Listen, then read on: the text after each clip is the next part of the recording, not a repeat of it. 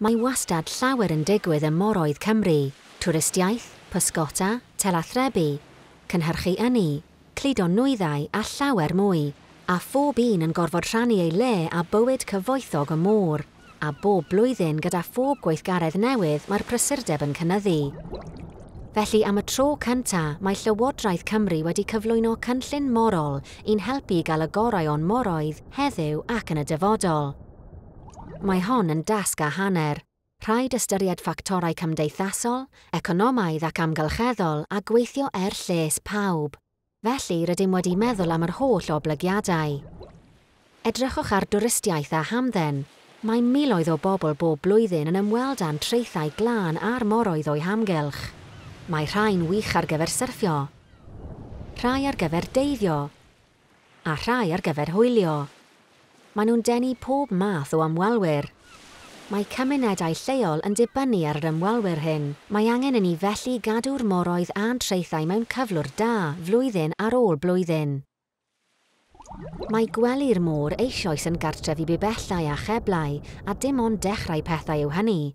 Wrth i Gymru symud at economi carbon isel, bydd yn amweld mwy o ddefnydd ar ynni glân ac effeithiol yn lle'r hen danwyddau traddodiadol. Heddiw mae gennym ffermydd gwynt ar y môr sy'n cynhyrchu pŵer ar gyfer ein cartrefi a'n diwydiannau.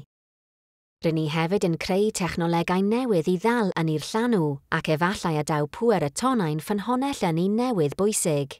Mae angen lle ar gyfer hyn oll yn ein moroedd, mae pysgota'n weithgaredd arall, mae'n ddiwydiant traddodiadol sy'n bwysig i lawer o gymunedau.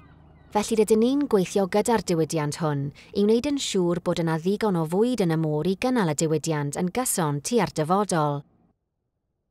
Bob blwyddyn mae miliynau o alwadau ffôn yn cael eu trosglwyddo ar hyd ceblau tan ddŵr a daw llawer o ddata rhyngrwyd ar hyd yr un ffordd.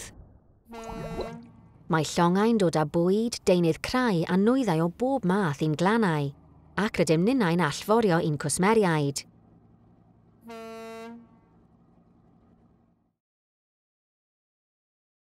Wrth i'r moroedd brysuro, cynyddu wnaeth yr angen am gynllunio.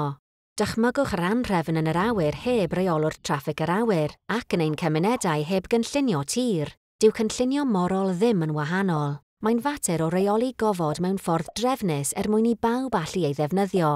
Wrth baratoi Cynllun Morol Cenedlaethol Cymru, rydyn ni wedi canolbwyntio ar gynaliadwyedd.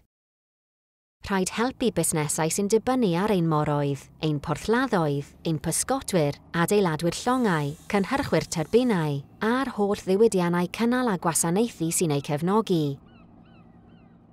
Rhaid i ni reoli ein hadnoddau naturiol a diogelu bywyd a chynefinoedd ein moroedd, ond mae angen gwneud hynny heb rwystro cynnydd a chadw'r ddisgyl ymwastad rhwng datblygu a'r amgylchedd. Does yr un ohonon ni'n byw yn bell o'r môr, dyna un o'r pethau da am fyw yng Nghymru. Dylai fod gan bawb gyfle felly i fwynhau ein traethau, ac rydyn ni am i'r genedlaethau dyfodol ei mwynhau hefyd.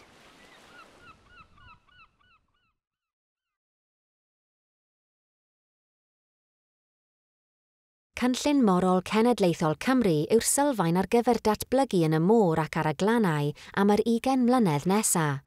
Y nod yw cael y gorau o'n moroedd trwy wneud yn siŵr bod datblygiadau a gweithgareddau newydd yn digwydd yn y lle iawn ar yr adeg iawn. Mae cynlluniau tebyg yn cael eu gwneud ym mhob ran o Brydain, Iwerddon ac Ynys Manaw. Felly rydym wedi bod yn gweithio gyda Llywodraeth y Deyrnas Unedig, cynghorau lleol ac awdurdodau cynllunio eraill. Trwy gyd drefnu pethau fel hyn, rydym wedi gwneud yn siŵr bod pynciau perthnasol wedi cael eu codi a'u hystyried. Mae Cynllun Morol Cenedlaethol cyntaf Cymru wedi fabwysiadu erbyn hyn. Ewch i'r wefan am fwy o wybodaeth.